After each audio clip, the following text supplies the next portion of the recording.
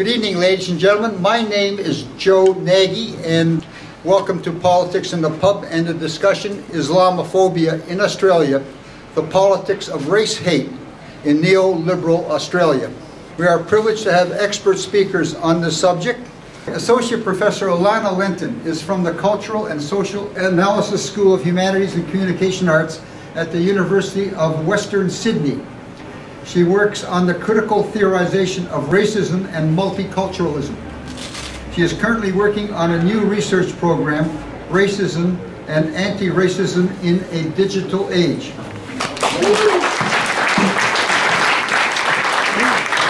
I just kind of wanted to set in context some of what's being said excellently by both Yasser and Jock in the context of some of the research that I've been doing. And I want to argue that in order to understand the particularity and the extent of Islamophobia in, shall we call it, the West, it's necessary to understand what we mean by something called the post-racial.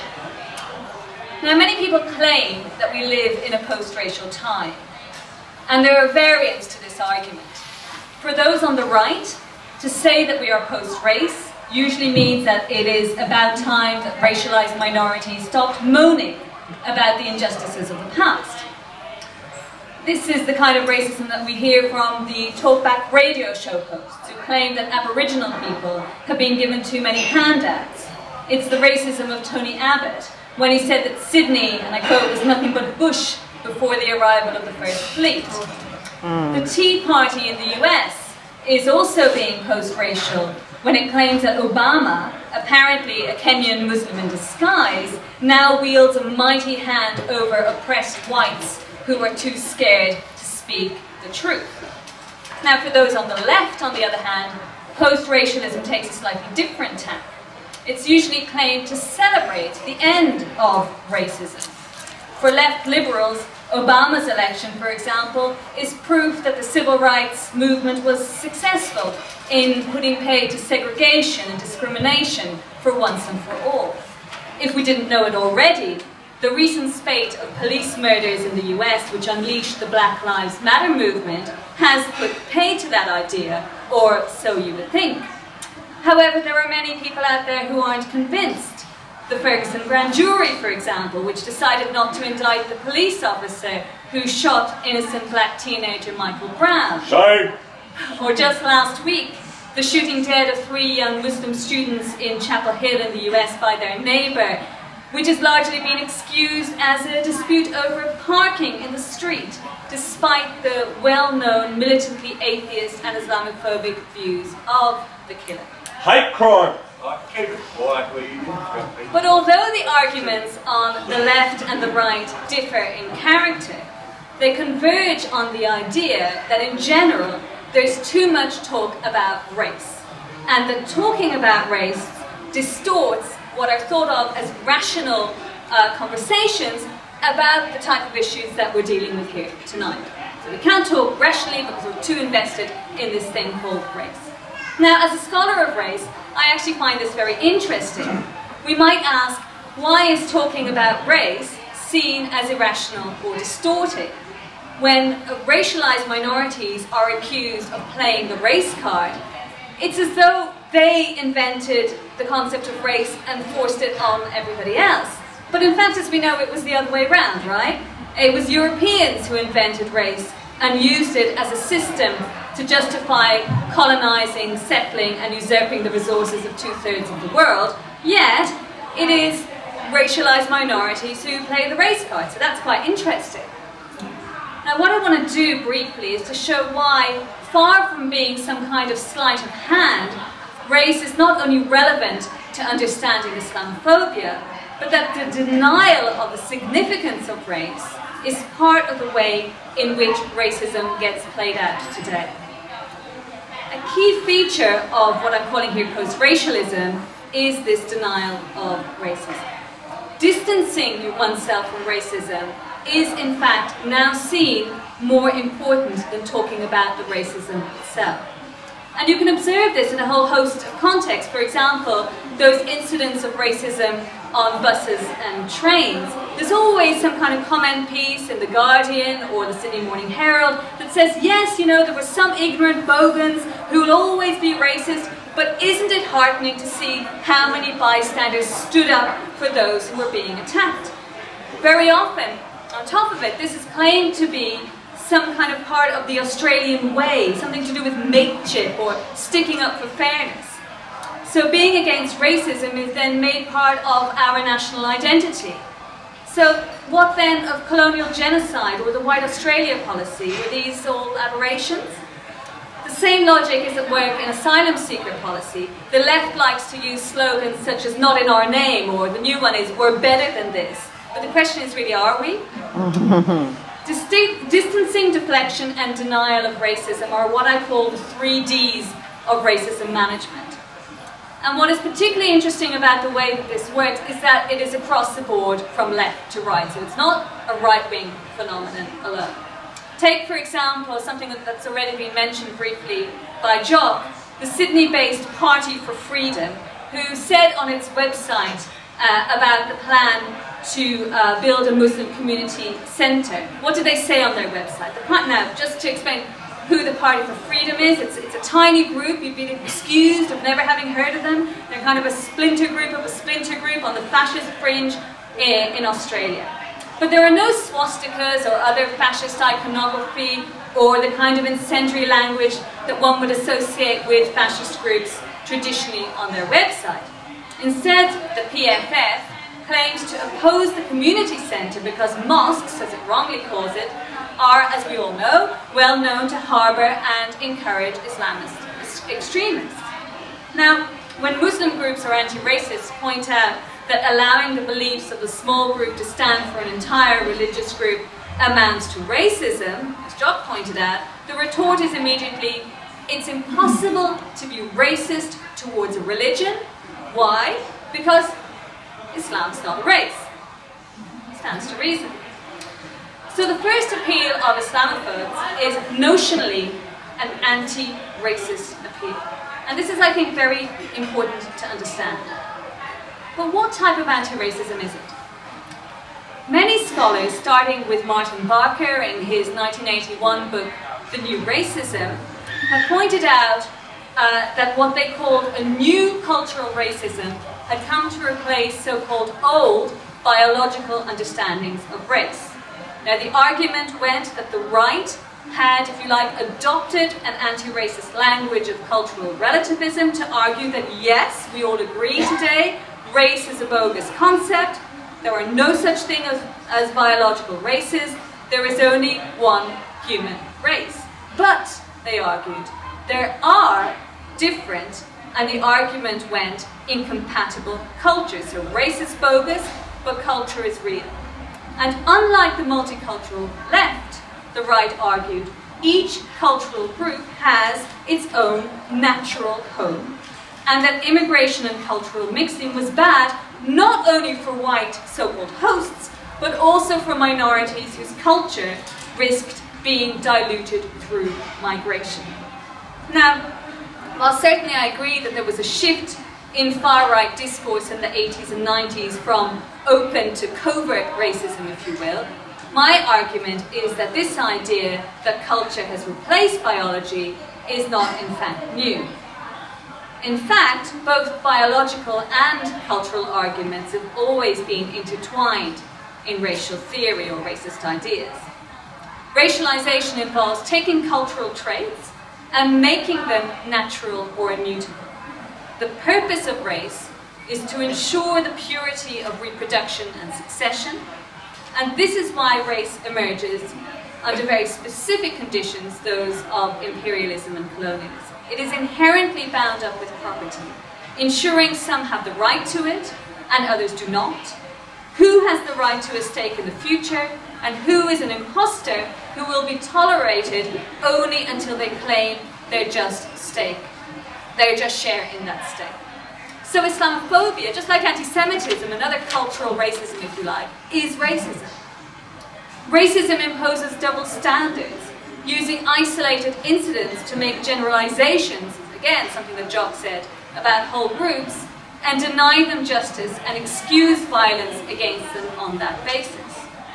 Now, post-racial racism not only denies its racism on cultural grounds, but that denial of racism is one of the main vehicles through which racism actually functions today, which adds another level to our pre-existing understanding of racism. Racism is an ever-changing phenomenon that, we need to get ahead of to understand. What this results in is that not only do those who face racism have to endure violence, discrimination, and vilification, this is nothing new, we all know about this stuff, but a second post-racial level of justification adds insult to injury. Now, in the book I wrote with Gavin Tipley, The Crises of Multiculturalism, we argued that the post-9/11 consensus that multiculturalism was, to quote German Chancellor Angela Merkel, an utter failure, led to the dismantling of many of the structures put in place to deal, albeit problematically, with racism in places like Western Europe, here in Australia, Canada, and so on. The move away from multiculturalism towards a mainstreaming of diversity is one way in which this was done. Now, diversity politics, if you like, is a kind of a one-stop shop for tackling discrimination that puts gender, disability, ethnicity, sexuality, and so on in one basket. Now, of course, it's vital to recognize how discriminations intersect and exacerbate each other. But what the diversity approach encourages is a flattening out of difference so that the roots of particular forms of injustice and exclusion become obscured. If we no longer have any historical narrative behind racism, or indeed sexism or homophobia, we cannot explain what it is and where it comes from. It leads to racism being seen as largely an individual attitude that is universal. The argument is that it is natural for all people to be racist. Now, this is simply historically inaccurate. There is nothing either natural or universal about the idea of race. Further, by lumping racism in with other forms of discrimination, we see sexism and homophobia, for example, being made compete with racism. This is how, to return to the Party of Freedom, in its opposition to the Penrith Muslim Cultural Centre, can claim that Muslims are anti-women, anti-gay, and have hatred for Jews, Sikhs, and non-believers. Here we have a fascist party ostensibly taking a pro-feminist, pro-gay rights stance in the name of opposition to Muslims who, from this point of view, are portrayed as the real fascists. But crucially, you couldn't put a cigarette paper between the PFF and the Attorney General, or indeed many reputable newspaper columnists. So this is no longer a fringe belief, if it ever was. So post-racialism, I'm arguing, creates an amazing consensus whereby mainly those with white privilege, from the leaders and opinion makers of most Western states down to their fascist fringe groups, agree that an entire religious group made up of diverse and heterogeneous populations should be brought to book because they are the chief deniers of the rights of women, sexual and other racialized minorities. Now, this is in a country, and I'm just talking about Australia here, but this happens all over the place, where more than one woman is murdered by her current or former partner every week. Now, there are many solutions proposed to this so-called threat, from the more to the less violent, but there is one thing that all, shall we call them Islamophobes, agree on, that we must be, as the German sociologist Christian Jochka put it, intolerant to be tolerant. Now let's take a second to consider what this means. The post-racial, post-multiculturalist argument is that Muslims have been allowed to run roughshod over the rights and freedoms of the rest of us. That we have been so cowed by our own guilt for colonialism, or some such, that we have bent over backwards to be tolerant of those who only seek to silence us. The main way in which we, the silent, tolerant majority, have been denied our rights is through the denial of our freedom to call a spade a spade. We are not allowed to speak out about Muslims because someone is always there to call us a racist. And because we know that the worst thing that could happen to you in life is to be called a racist, remember the 3 Ds of racism management, then this this denial of our right is doing us, the fair-minded majority, a gross injustice. And so it's time that this brave, silent majority took the bull by the horns, threw caution to the wind, see I'm running with a certain theme, and called it like it is. In the name of freedom of speech, it is time Muslims were denied the freedoms we have given them for too long. Now wait a minute, did I just say that? Hang on a second, right? It's time we denied people freedom in the name of freedom. In arguing for the ban on the hijab and the burqa in France, this is exactly what Christian Jonke argues, to take just one example. And this is exactly what is being argued by the free speech warriors who arrested those who refused to be Charlie in the aftermath of the Charlie Hebdo murders. It is exactly what is being claimed by those who say that the Chapel Hill shootings of 3 Muslim students had nothing to do with race, but was a mundane disagreement over parking. What is essentially being said is that only some of us get to define our experiences. Only some of us get to be angry. I can be angry that you were offended by my cartoons of the Prophet Muhammad and draw some more and encourage others to republish them, but you don't have the right to be angry and burn them. Your protest is invalid. Freedom of speech is a universal right, but all types of speech are not free. So we must repeal the Racial Discrimination Act because it denies the right to be a bigot. But we need tougher laws to curtail your bigotry. Post-racial racism elevates my sense of injury over yours. In that sense, there is nothing post about it. Let's just call it racist. White bigotry is seen as benign, without intent, mere words that, unlike sticks and stones, can never hurt. And when it does incite and hurt, it was a dispute over parking. The victim might have been planning a suicide bombing, or, as was argued after the Utøya tragedy in Norway, this was, after all, you know, the logical outcome of what the British journalist David Goodhart called too much diversity. Muslim words, black words, Aboriginal words cause us pain. We who have given so much. Our anger is justified when you throw our hospitality back in our face, when you reject our values or refuse to stay in your place, a place you should be grateful to have been given. This is the logic of post-racial racism and Islamophobia, and this is why it works so well. By avoiding tainted arguments about inferiority and genetics, and focusing on the old themes of what David Goldberg calls progressivist racism or assimilationist racism, gratitude, hospitality, integration, civilization, post-racialism hides the trace of race that is within it. But, and I'll just end with this, it is instructive that such appeals are often followed with a proviso. I'm not being racist, but the denial of racism is the admittance of racism. And this opens a crack at which we can begin to chip away. Thank you. Excellent.